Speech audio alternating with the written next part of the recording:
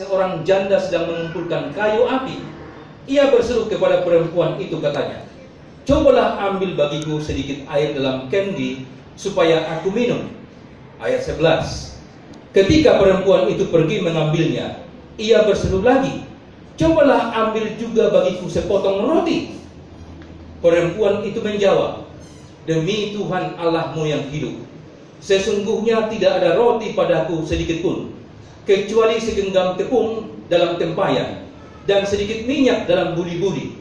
Dan sekarang aku sedang mengumpulkan 2-3 potong kayu api.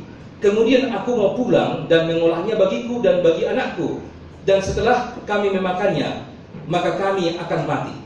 Tetapi Elia berkata kepadanya, "Janganlah takut." Ya, ingat ini. Janganlah takut, sama seperti ucapan Yesus Kristus. Pulanglah, buatlah seperti yang kau katakan, tetapi buatlah lebih dahulu bagiku sepotong roti bundar kecil daripadanya, dan bawalah kepadaku. Kemudian barulah kau buat bagimu dan bagi anakmu. Sebab beginilah firman Tuhan Allah Israel, tepung dalam tempayan itu tidak akan habis, dan minyak dalam buli-buli itu pun tidak akan berkurang, sampai pada waktu Tuhan memberi hujan ke atas muka bumi.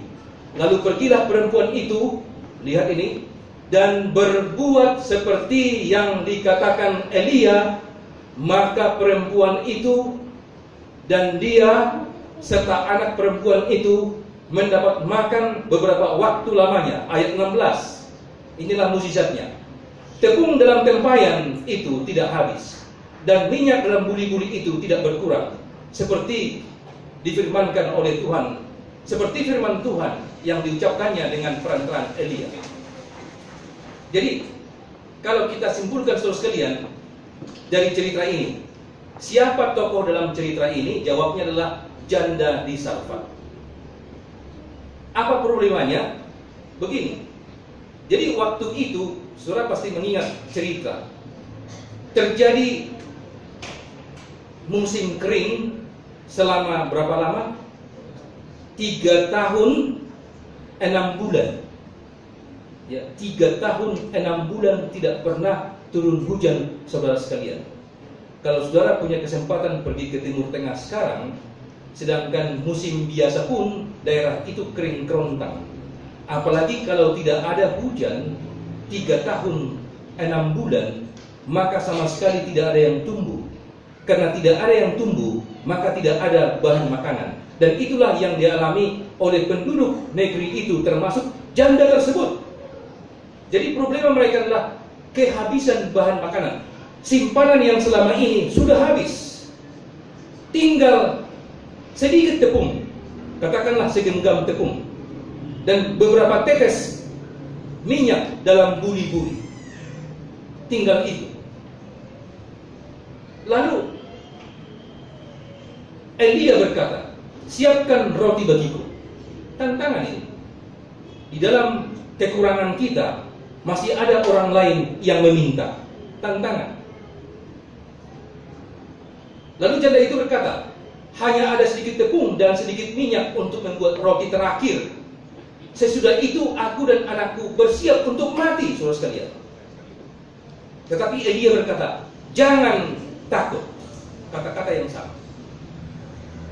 Lalu sikap janda itu percaya kepada perkataan Elia dan menuruti perintah Nabi Elia. Hasilnya apa saudara sekalian? Mukjizat.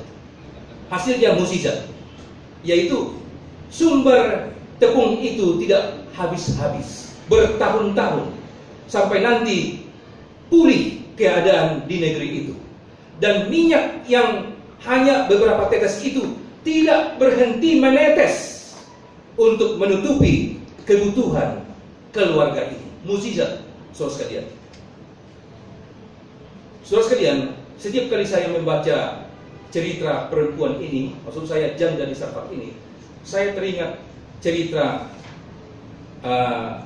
yang terjadi di negara Amerika, pengalaman dari seorang janda tua.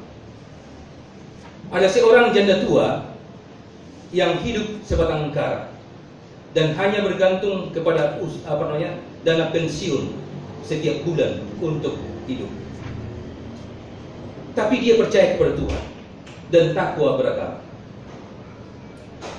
tidak jauh dari rumah janda ini ada seorang laki-laki, seorang profesional yang juga sudah pensiun, tetapi pendapatannya lebih banyak dan hidupnya lebih sejahtera, gajinya lebih banyak, ya, karena gajinya lebih banyak, hidupnya lebih sejahtera. Tetapi si bapak tua ini adalah seorang yang tidak percaya kepada Tuhan, alias ateis. Seringkali mereka ini bertemu, lalu keduanya berbincang-bincang, kadang-kadang berdebat tentang Tuhan. Si bapak tua mengatakan, "Bu, bagaimana ibu percaya ada Tuhan padahal tidak pernah lihat? Allah itu tidak ada, percayalah kepada saya." Lalu si ibu tua itu mengatakan, "Bagaimana bapak sudah hidup setua ini tapi menyangkal Tuhan, padahal Tuhan sudah begitu baik kepada bapak seumur hidup bapak?" Mereka bertengkar terus, berdebat terus tentang Tuhan. Si laki-laki tua itu mengatakan, "Bu, akan saya buktikan kepadamu bahwa Tuhan itu tidak ada."